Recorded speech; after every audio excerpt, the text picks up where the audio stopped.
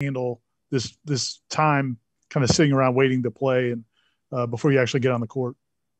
I think we'll take full advantage of it. Obviously, we get another day to rest our legs and just kind of regroup from over the weekend and just go into detail with who we play next. I think that we're going to use the practice time to get better, get our shots right and just get familiar and then tighten some things up and kind of, fix some things that we had slippage on, at the end of the season. So I think it's definitely an advantage for us. And we're thankful for it at the end of the day. Go to Bob Ferrante.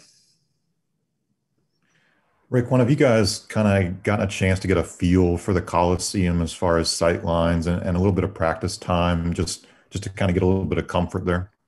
Yeah, we shot, I believe, if not yesterday morning, early in the morning, got some shots up for about 30 or 40 minutes. Just got used to the lighting, the floor, the balls, and the rims. And I think, we shot the ball pretty well. So I think that we're going to adjust fine to it. It feels good in there, and I'm excited to play. Next, go to Kurt Weiler. Y'all have dealt with some of this. Y'all have had the 2 pauses this year. How much of a, tough reminder is this of just how fickle this can be and how quickly it can kind of end like it has for Duke? The coaches do a great job of keeping us safe and, having us follow protocol. And I think just being smart about what we do, we really can't control what goes on outside of our program. And I think that we can only control what goes on inside our program. So as long as we keep doing what we need to do, I think, it's kind of a whirlwind. It started last year around this time and, 2021 has been, a crazy year already, but we just kind of take it for what it is and, control what we can control. Go to Chris Nee. Hey, RaiQuan. Obviously, you guys have a lot of familiarity with North Carolina from playing them twice. But with VTech, you guys were supposed to play them twice, but you never got to those games. How difficult is it the first time out when you play a team, just in getting a feel for them, even if you're prepared with scouting report and such? How much of a task is it kind of feeling each other out in those first 4-8 minutes of a game?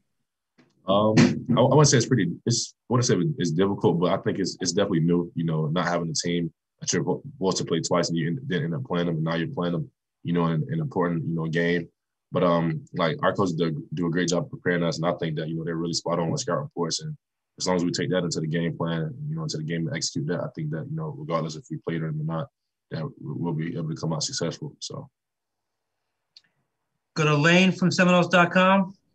RaiQuan, a year ago on this day, everything happened, and now again you have a cancellation. Obviously, it's not the same, but do you have to check with your teammates and mentally to make sure that you don't go to the wrong place and be like, oh god, here we go again type of thing? Yeah, definitely. Coach Ham always kind of checks upon us to make sure that throughout this whole year that we're doing good mentally. It's definitely a tough part.